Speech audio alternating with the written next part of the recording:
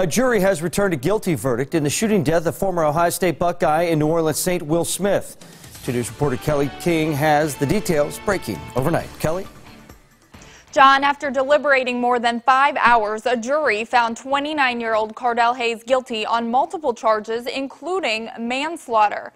Former NFL star Saints player Will Smith was killed in April after a traffic dispute with Hayes in New Orleans. Smith was shot in the back 7 times. His wife was also shot during the incident but recovered. Hayes had argued it was self-defense.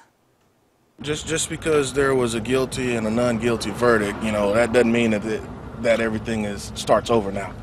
She'll still get up in the morning and her husband is not there. The kids will get up in the morning and their father's not there. This was never about the NFL or former player and that. This is a man's life.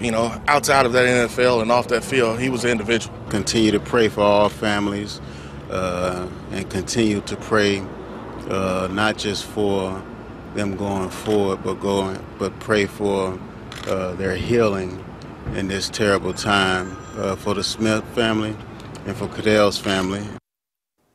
Hayes faces up to 40 years in prison. His sentencing is scheduled for February. Kelly King, 2 News Today, working for you.